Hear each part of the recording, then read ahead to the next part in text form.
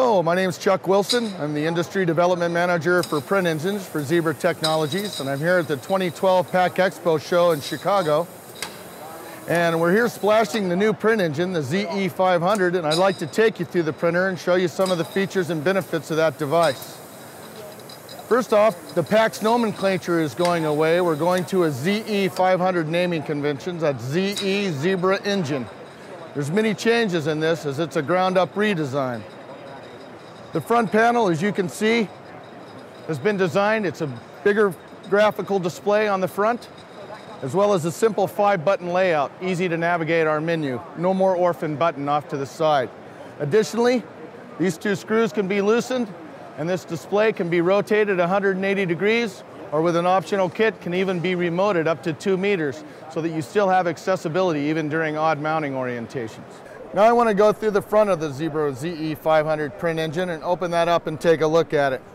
First thing you'll notice is the ribbon system has been revamped. We've removed the dancer arm system in the 4-inch model, which was famous for causing some nicking of the ribbon, which may cause break during loading. Additionally, there's a QR code. If anybody has any trouble, even though the loading path is quite intuitive, they can scan this, go to our website, and look at videos on changing the ribbon and changing the drive system, changing the print head, and many other features. 2 print head toggles on the front have helped maximize the pressure dispensation across the print head to allow for dialing in of print quality. Easy to use outboard cam system. Adjusts the print head to the platen roller in all 3 different axes.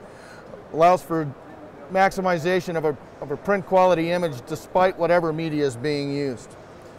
The 3 rollers, the platen, pinch, and the peel roller assemblies can all be removed from the front without removing the print and apply system, or without removing the ZE from the print and apply system. To remove the platen roller, rotate, pull that out, platen roller's changed. Heavy duty pins that lock into a coupling system on the inside. The peel and the pinch rollers remove in a very similar fashion with captured fasteners that don't fall on the floor when you take them out.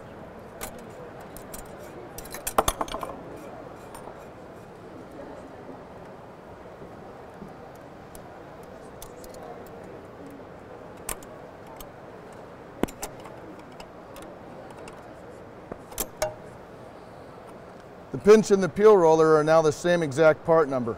No more putting those back in the wrong places. 3 rollers exchanged in just a matter of minutes. Used to take hours on the previous model.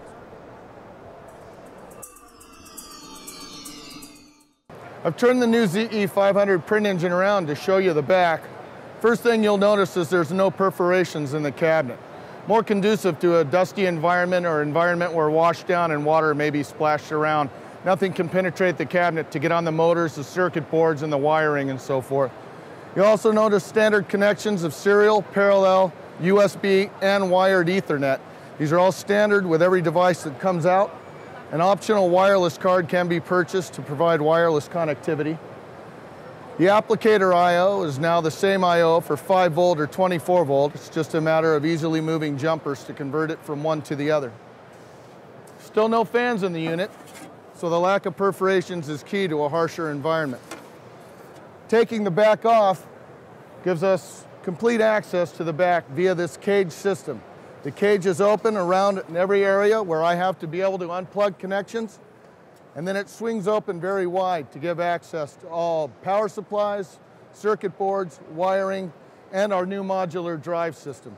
This modular drive system can be removed with just 3 screws and used as a spare module or rebuilt on a bench top. The belts are underneath this plate.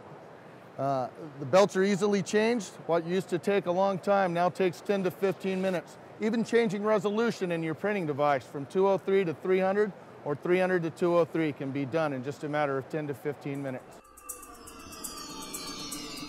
I wanted to remove the modular drive system for you to show you the ease of this process.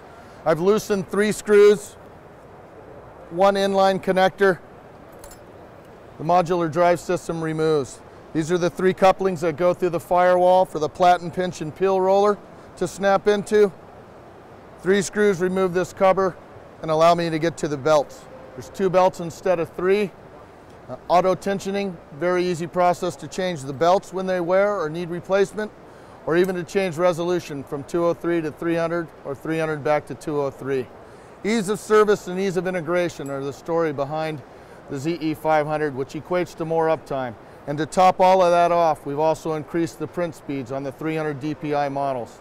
The 4-inch wide 300 DPI model is moved from 8 inches per second to 12 inches per second, and the 7-inch wide 300 DPI model is moved from 8 inches per second to 10 inches per second.